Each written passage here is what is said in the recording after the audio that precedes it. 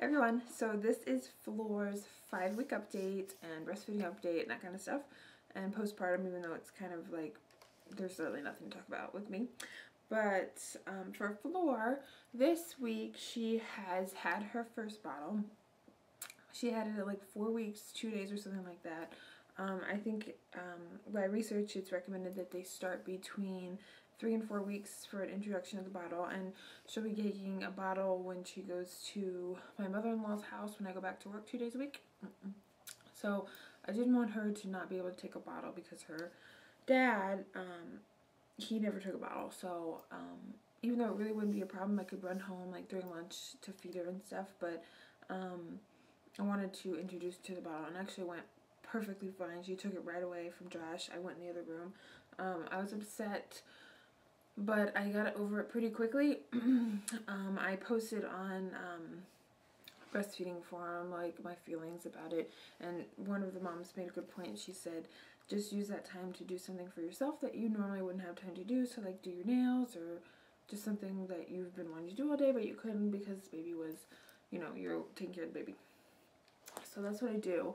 And we have also started her on her vitamin D iron liquid drop medication, and you can mix that in with the bottle. So Josh does the medication and the bottle at the same time, so I don't have to worry about any of that stuff, so that's good. I'm pretty sure she's been going through a growth spurt for the past 3 days because she's been a beast child. She cries all the time during the day when she's awake. She has been refusing to take naps, like tiring herself out completely. Today I had to like pretty much force her to take a nap, and I mean force her. I like laid in the bed with her, like tucked her arm underneath my side, and then put my arm across her body and held her other arm so she wouldn't hit herself in the face to wake up. I could have swaddled her, but I want to keep swaddling during the night only so she can start to differentiate nighttime from daytime sleep. Anyway, so I just held on to her, and every time she would fuss, I would just shush her in her ear a little bit, and I'd rock her a little bit. So she actually slept for like an hour and 15 minutes. And that was like a record for the past 3 days because she usually will cry and then she'll fall asleep, and I'll either hold her or I'll put her in her crib or her co-sleeper, and she'll sleep for like 10-20 minutes tops. So I was able to get her to sleep for a while, which was good. But otherwise she just cat naps and she wakes up crying, and she's nursing every hour, every half an hour. So I'm pretty sure it's a growth spurt, and I really hope it's almost done because it's been 3 days and it's like terrible. Her poop has started to become more regularly scheduled, I guess. She has, her last poop is between like 10 and 12 p.m. and then she'll, p.m. and then she'll like not go until 10 to 12 the next morning. So it really is good for overnights. Like we'll just put her in a pocket diaper overnight, and that'll keep her all night until she poops. And when she poops in the morning, she like poops a lot, like she'll poop, and then I'll wait a little bit, make sure she's done, and then sometimes we'll go to change her and she'll poop as soon as you change your diaper or something. So it's a lot in the morning. And this morning it was actually like a poop blowout. She like, I took her diaper off, she pooped right away, and I went over everything and like got off her back so she'd get a bath. It was crazy. She's grown more hair. I was looking at newborn pictures and or I look at her now, or pictures from a few days ago, and you can tell that she's growing a lot more hair on the top and on the sides, which is surprising because I've always heard, you know, babies lose their hair, and I was bald. And so my battery, or my memory got full, so I'm not sure what I was saying. But anyway, she has a lot of hair. We weighed her yesterday, which was the 21st, and she was 10 pounds 5.5 ounces.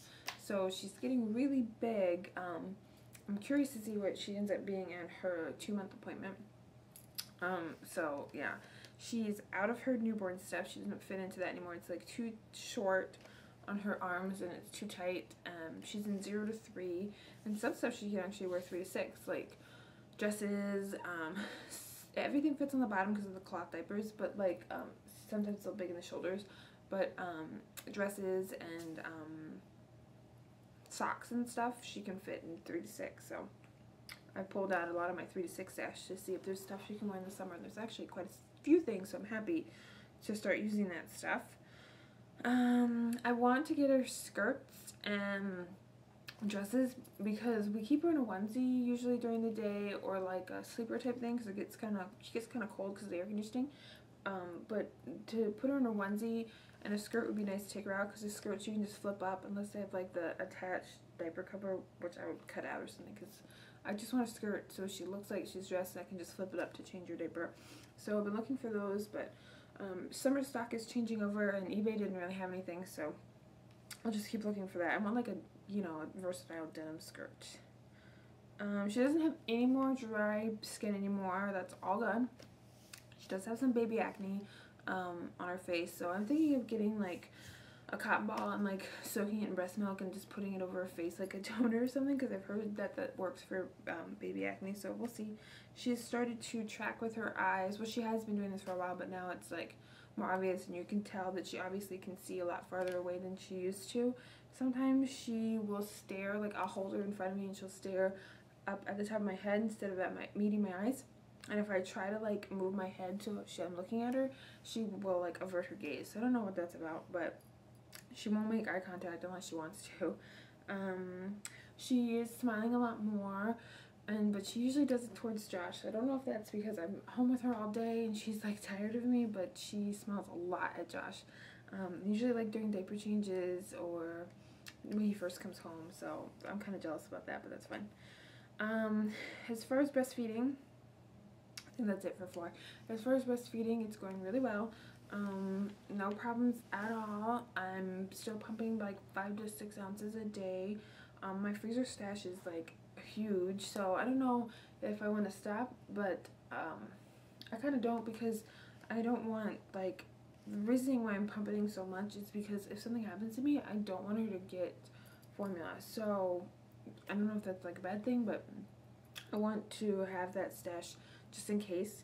I am using the Milk Saver less, and I'm using my lily pads more, because they prevent me from waking up completely soaked. They're awesome. I can do a review on them if people want, but they're great for like keeping any leaks out. My cloth pads I only change like once a day. I have those on all the time, and I do put those on top of the the lily pads just in case, but otherwise no leaking. And then another thing I learned today, which I did not know this, when I pump, I put the bottle in the fridge just in case something happens and we'll need it throughout the day.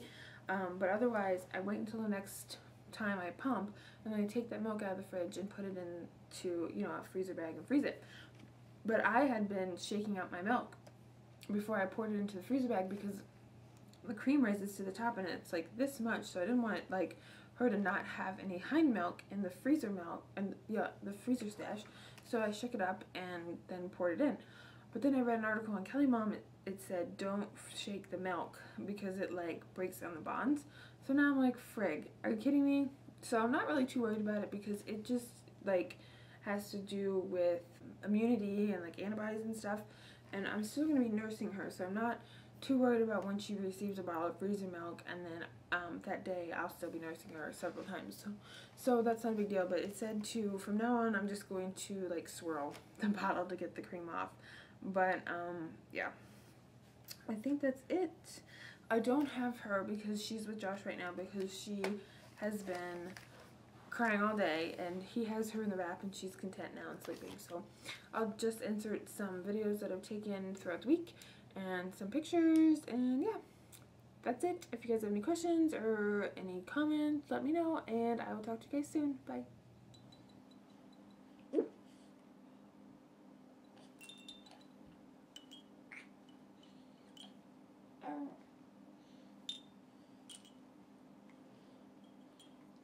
Hi, you peeping at me.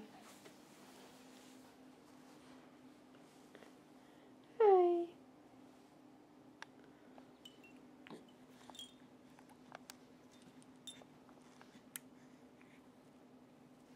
Good girl getting that. Oh, I got you. Hi, Mama. Hi, Mama. Hi.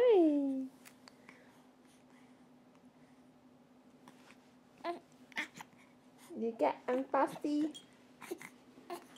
Are you talking?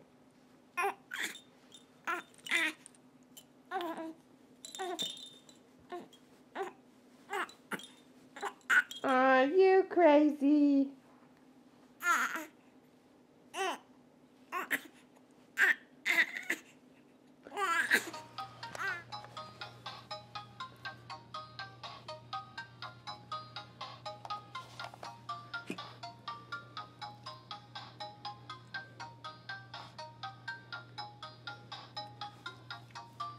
You better watch it. She's gonna kick you. Laura's 1 month old today. Yeah. August 17th. 1 month. And 10 pounds. Goodness gracious. And wearing some cute little socks that Daddy got you. Look like little mini baby legs. Yeah. What do you think? Getting little arm rolls? Getting little leg rolls? Look at that. You're a big girl. Yeah.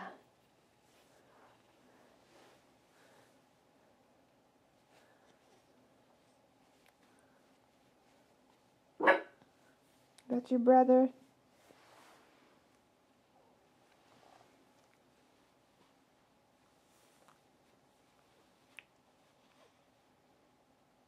Is that your hand?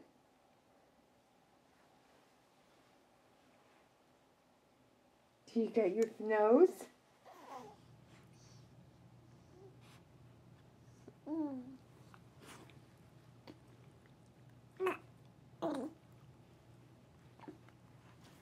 Where are you going?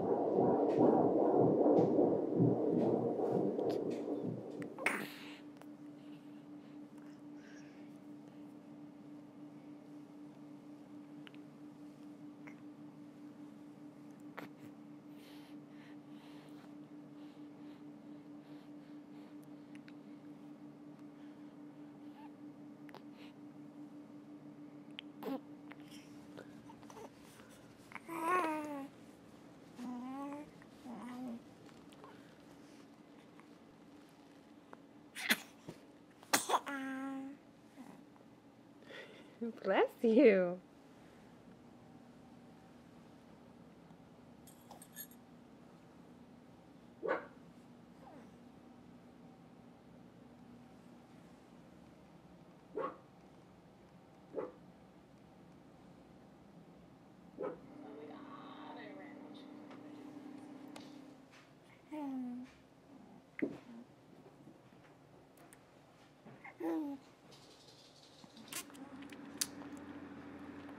Besides wanting to eat every hour, her new thing is sucking on her fist.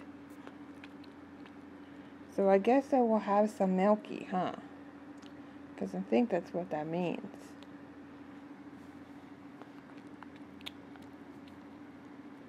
You got that in there good.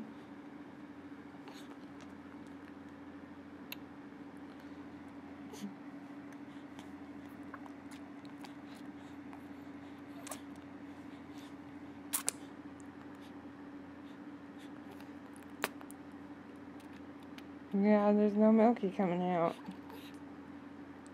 You flipping me off?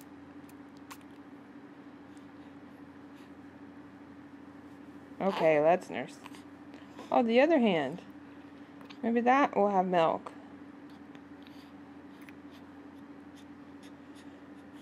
Nah. Okay, we'll nurse.